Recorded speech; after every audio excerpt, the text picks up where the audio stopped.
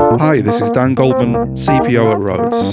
Today I'm taking you through a full Rhodes restoration using Rhodes official spares. Now sit back, relax and enjoy. What we want to do now, so just to explain what I've been doing here in the background as well, in order to get a really good result from the piano overall and make sure the overall setup is optimized, you need to start from the ground up. So that includes leveling the keys, leveling the hammers, as you can see I've done here, and then setting all the dampers to a good bass height as well as setting the tone bars on the harp to the height of the time block as your bass line as well to work from. So everything needs to be in a really good position in order to get the best from all the parts in the piano. There's no point installing the new parts without getting everything else in shape at the same time, and you'll really feel the benefits of that if you set everything up and regulate it well in the first place. So what I've done here is I've set the hammer heights to what we do is we measure from the lowest part of the key here where it drops down under the hammers. We measure from there to the top of the hammer tip, and that measures around 60 millimeters, or maybe a little more, 65. You can go up to 70 really if you want as well, but generally 60 to 65 millimeters is about right. And so I've leveled them all to that level. In order to do that, it's quite a long-winded process, but you set a few to that height, and then the way you do it is by either shaving material off the back of the underside of the key pedestal. That's if you shave material off if the hammer is too high, so the hammer will then drop down, or you can add some tape here, which is just some electrical insulating tape, which I find works really well. You can add layers of that to raise the hammer tip back up to get them in level. So you just repeat that process all the way along the piano. Once that's done, recheck all your key leveling along the front, make sure everything looks level, which it pretty much does now. It's an iterative, cyclic process, so you have to keep checking and tweaking, but you will get there. And then you also want to then put the harp down at this point, take away the magic mallet, and set your strike line. But first of all, what you would do is you make sure that all the tone bars in the midsection, which is a really good reference point to see if your strike line's correct, are set to regulation height, which you set with a time block. So you just go up the whole piano and you put the time block under the front lip of the tone bar and just repeat that for every single note to give you a good baseline starting point for your overall harp setup. This also helps with your damper setup as well. Sometimes on the top bars you won't be able to get even when you've unscrewed what we call the escapement screw, which is this keyboard side screw in every tone bar. This is the escapement screw, this is the voicing screw. Sometimes on the treble ones, even when you unscrew this, it won't give you enough height to get the block under, so you then need to also pull the voicing screw up there to slot it under, and then lock it back down.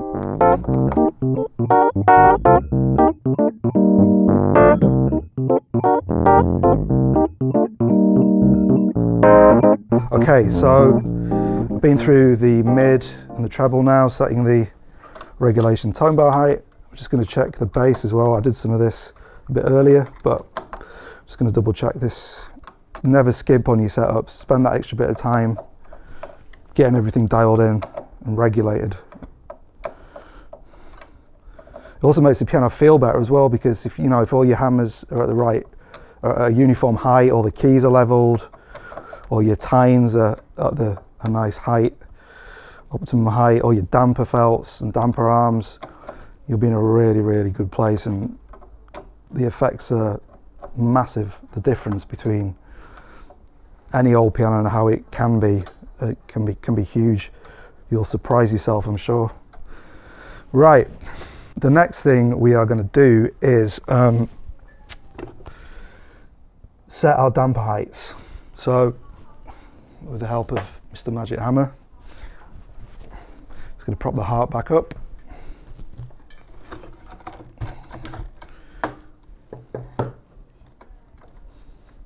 So once you have installed all your damper felts and all the damper combs are set nicely in the piano, you then want to establish your starting height for your damper arms.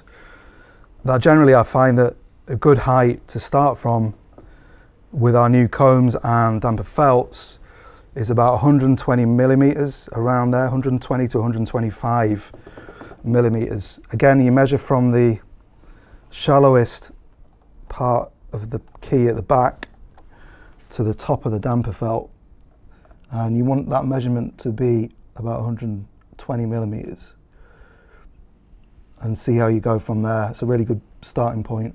So once you've set one, you can then copy by eye all of those. So we're just going to start doing that. We're going to go from middle C upwards and then middle C downwards. And how you do that is you support the damper finger on the damper comb from underneath with your thumb, and then put your index finger on the top, and then just gently bend in that kind of motion. So apply pressure there whilst pushing up with your thumb underneath, and that will increase the height of the dampers. So you can now see that these are significantly less. These are ones that haven't been bent up. So we're just going to repeat that process.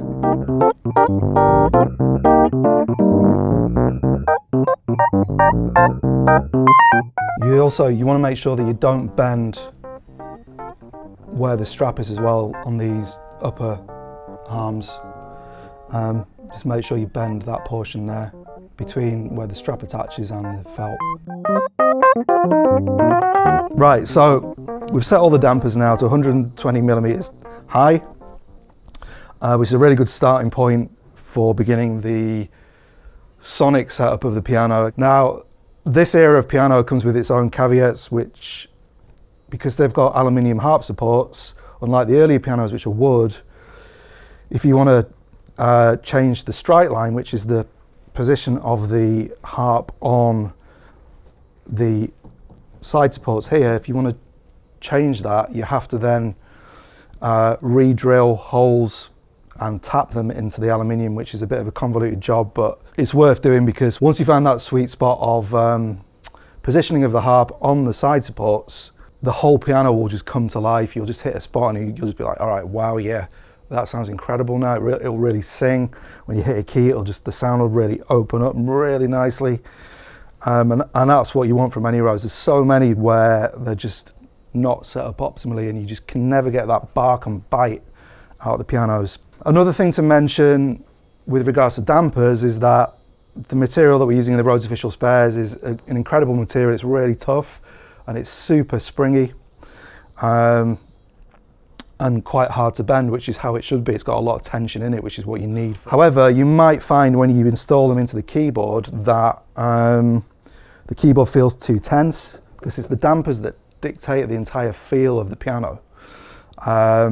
More so than any other part of the piano, save for the interaction of the key pedestal, which is the back of the key with the felt on, and the underside of the hammer. So those are very critical points as well. But damper tension is the thing that you'll notice straight away. If there's too much tension, you know, the piano will be like a real slog to play. You feel like you're having to really attack it with all your kind of body weight all the time, which you don't want. If for any reason you want to lay off on some of the tension, you might particularly find that the bass end is more tense, because the bass end combs, damper combs, need more tension in order to stop the longer tines.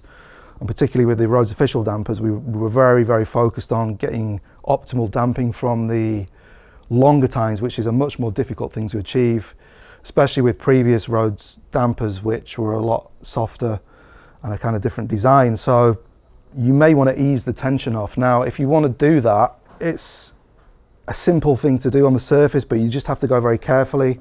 If you look at the back of the damper combs here, you'll see this thin kind of area here where the damper comb fingers or arms, whichever you want to call them, thin out, and that's the tension area there. If you want less tension, you relieve the tension by pressing down on this area a set number of times.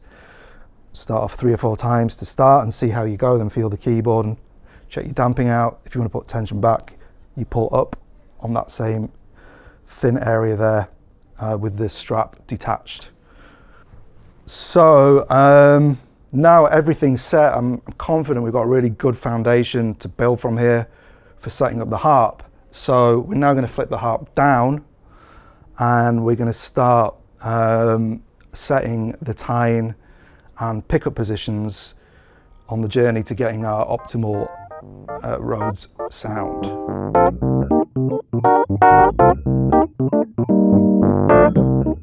Right, so now in order to set the optimum strike line for the piano, which is the position in the harp on the top, as I mentioned earlier,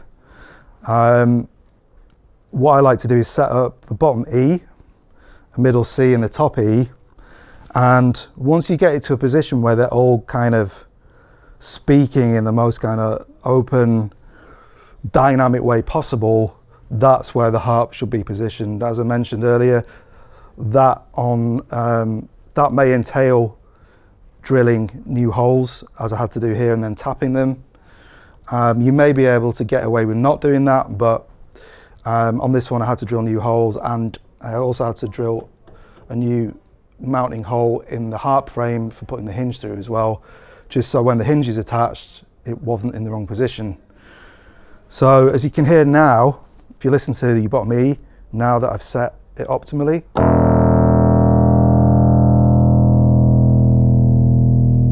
you've got a really nice strong tone there. On your middle C, it's speaking really dynamically, so it'll go all the way from, that's kind of where the piano was sitting earlier before we did all this work. It was kind of, that was the maximum dynamics, and now you've got all that. But you can also hear how the damper's snapping really nicely to a nice clean note off as well, which is what you want, which is the beauty of all these Rhodes official new parts, just the detailing that you can, the levels that you can take it to. These parts really allow you to take it as far as you want, which is a really beautiful thing. So yeah, and then the top E, that's also speaking really nicely, and I haven't even brought the pickups in yet on that note. So you just want a nice full dynamic bright tone from the piano, and we've definitely got that, which is exactly what we want.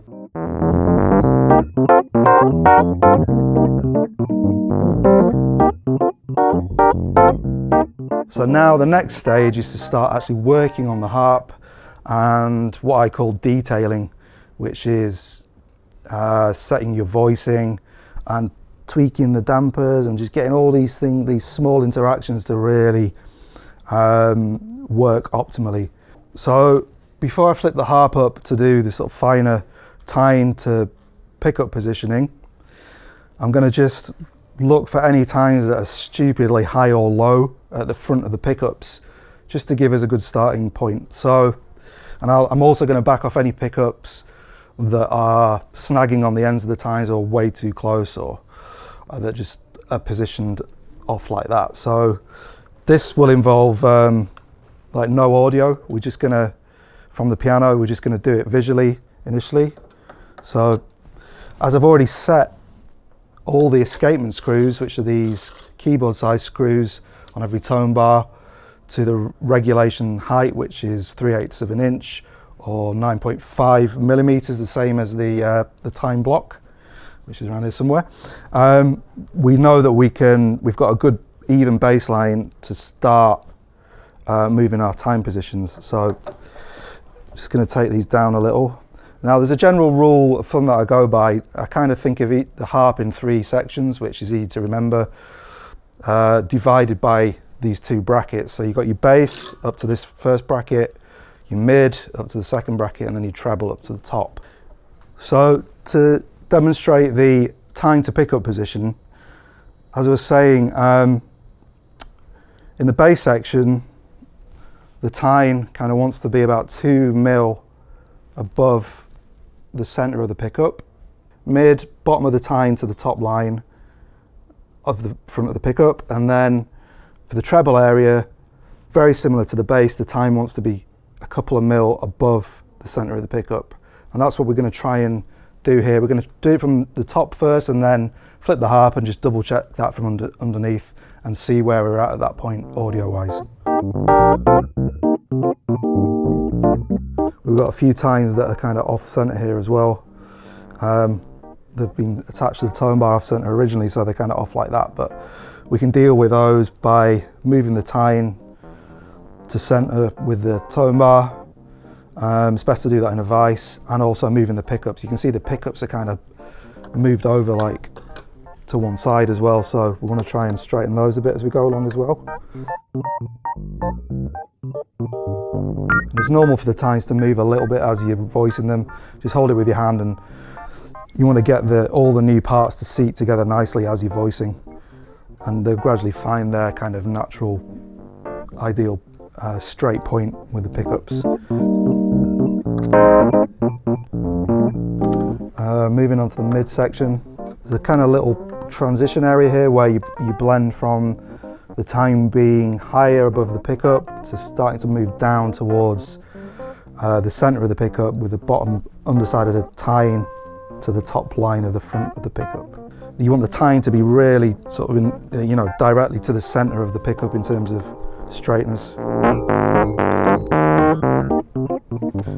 The general way that I set the pickups is I tend to get them as close to the end of the pickup as possible without distortion. And as you can't see the end of the pickup to the tine positioning very well up here, you want to kind of do that from underneath really.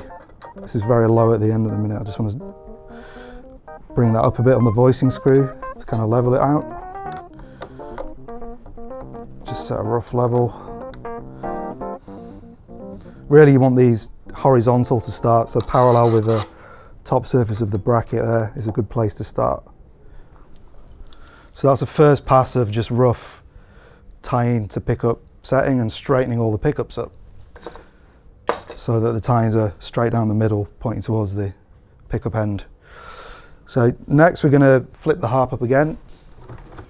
From this side of the harp, from the top side of the harp flipped up, we're going to have a look at the tine positioning a bit more from this side, and you're using the voicing screw here, which is it'll be the screw that's furthest away from you when you're looking down from this angle. Don't touch this front screw at all, because it'll take away that baseline setting that you need to iterate from. And just carry on until you've got all of the bass section set to that 2 to 3 mil measurement of the tine above center of pickup.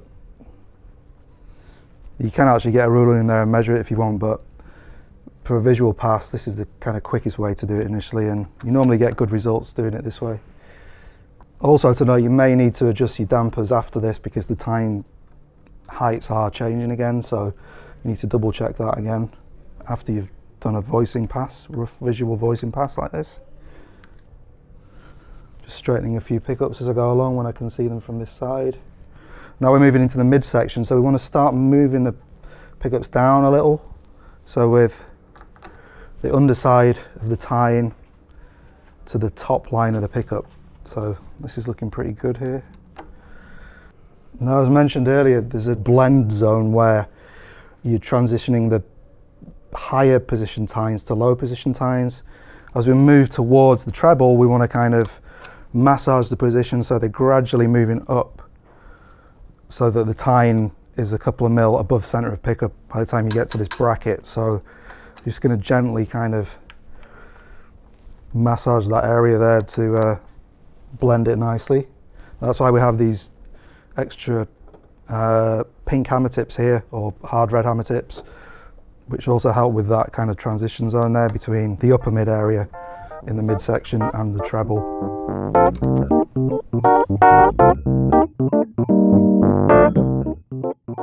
Right, so now we've done our visual setup of the harp with it flipped up, and prior to that we did a quick positioning of the pickups. We're now going to go in really deep on the harp and just kind of detail it to the point where it should be sounding pretty magical compared to where it was before we installed all the Rhodes official parts.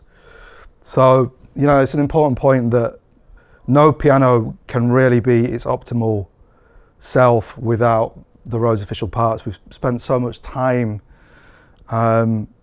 working these parts out, and we know that they work so well across every single model of piano, and you really can push your piano to its best self with the Rhodes official parts. So we're all really proud of these parts, and you know, as you'll be able to hear shortly, the culminative effect of installing all these parts into the piano just takes, you know, an okay piano to absolutely stellar. So yeah, can't wait to show you now the result, which is getting ever closer. So again, we're going to start at the middle octave and just have a listen to the sound and see what we might need to do to kind of dial it in a bit further. So middle C here,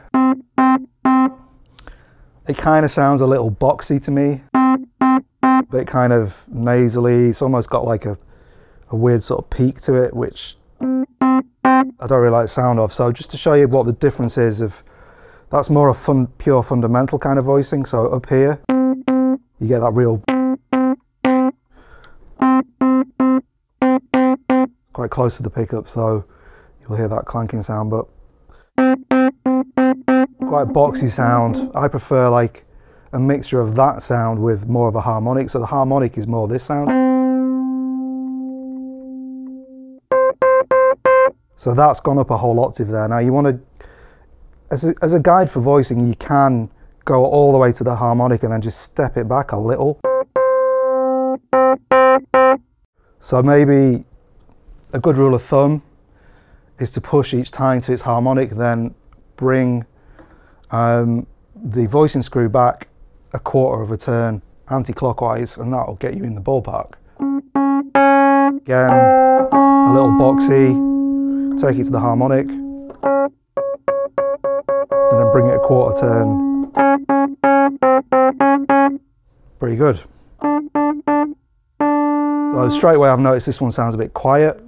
So I'm going to bring, compared to that you can hear the difference. I'm going to bring the pickup in a little more. Probably a little too loud now, but I'm still going to voice it. Back a quarter of a turn, a little more volume for a bit more saturation. And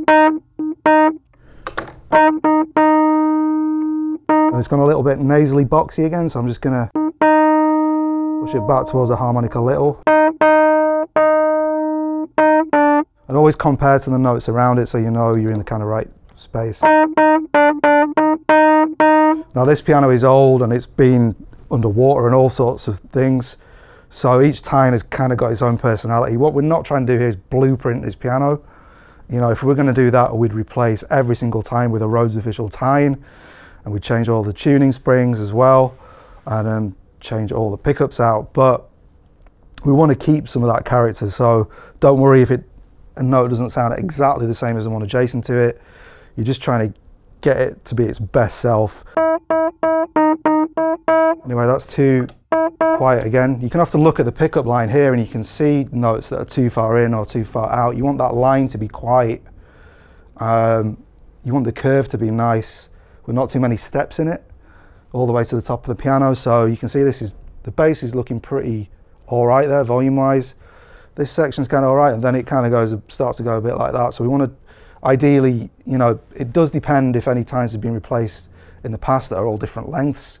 So you might get a few that look like anomalies, but actually they sound all right. But generally you want to look for kind of a nice clean sort of curve to the end of the piano. So that's just a little tip there. Now this isn't tuned yet, so you'll notice tines that are out of tune, but we'll get to that after we've done this first pass. So we're just going to carry on now with the rest of the piano and do the same procedure.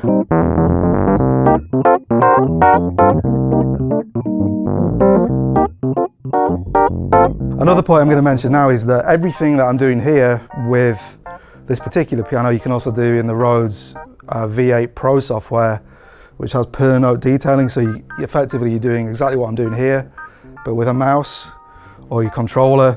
You're taking the lid off the piano and you're nuancing and detailing every single note exactly as you want it. And the beauty of that, you can do it very quickly and then save it and save thousands of different setups. Okay, as you can hear, this note's pretty badly out of tune, so I don't normally tune, I wouldn't tune a whole piano with this, it's a tack puller. You can just get these off the shelf, but we've actually got them in our Rhodes official spares kit, a little tuning tool which is just for very quick tuning tweaks. Say for example you're on a gig and you need to tune your piano and the harp's locked down, you don't want to unlock the harp and flip it up and everything, it's a nightmare, doesn't look great for your audience. So yeah, you can just get one of these tools and just get in there and move the tuning spring. So this note's flat at the minute, so what I want to do is bring the spring towards me to get it in tune with the lower G an octave below it. So just listen to the G there. This G isn't in tune with itself anyway, so we're just tuning it to the current overall tuning of the piano, but that's going to be tweaked fully after we've done this first detailing voicing pass.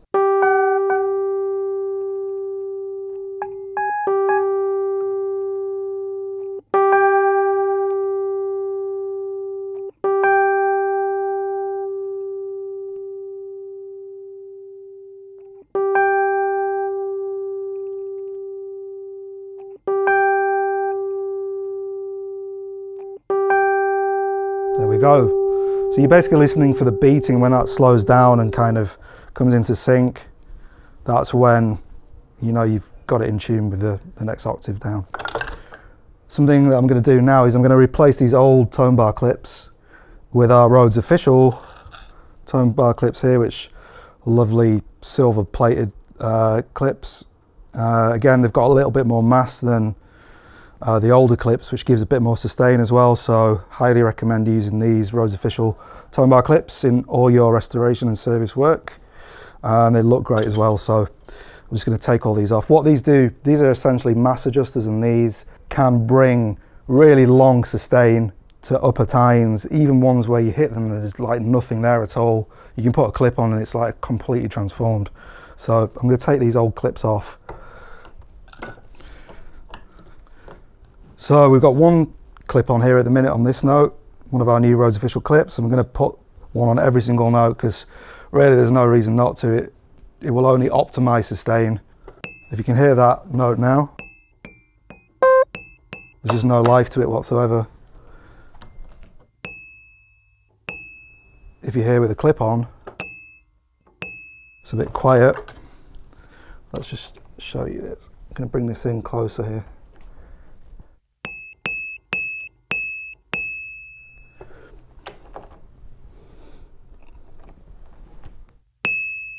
Okay, so that's without the clip, pretty dead.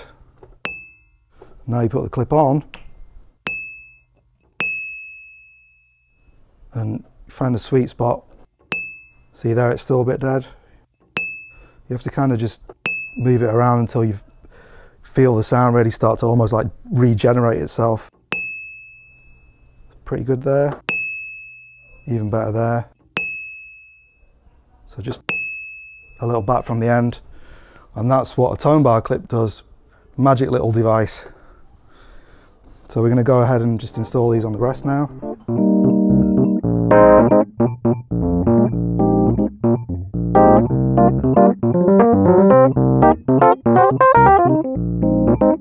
So if you go back and just double check what you've done before and just make sure what you're doing at this point is matching what's lower down the keyboard, it's always a good check.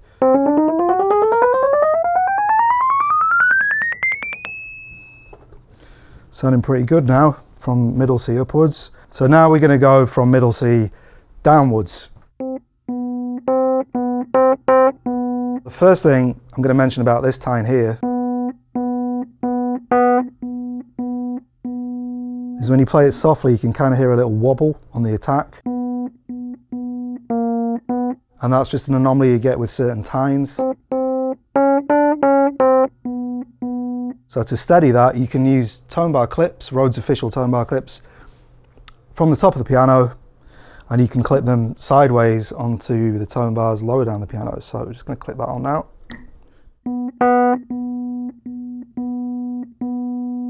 And that's completely stabilized the wobble, completely gone. Managed to hit the spot there straight away, which is nice.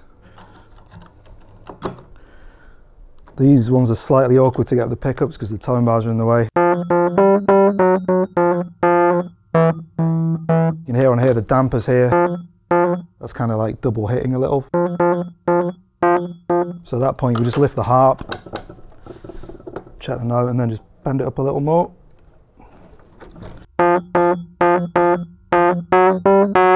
There we are, solve that. So on my visual pass, I'd set these tines a little too high for this piano, so it likes to be set a little lower in this piano. So again, you can hear you go too far into the harmonic.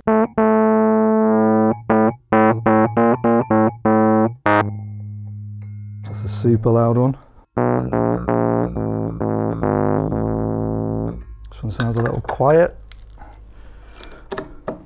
The end is nigh. Very nice. Okay, so now we've been up and down the whole piano with the first detailed pass, so we're just going to have a quick listen.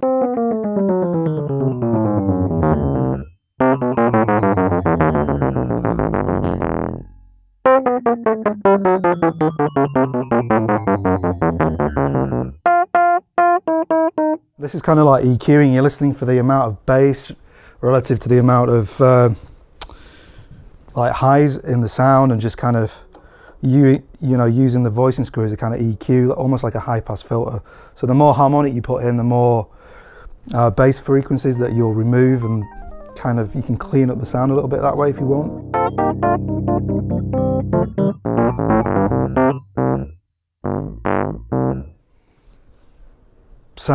Sounding great so far, really happy with where it's at now. So yes, it's getting very hot up here, and the Rhodes is sounding pretty hot as well.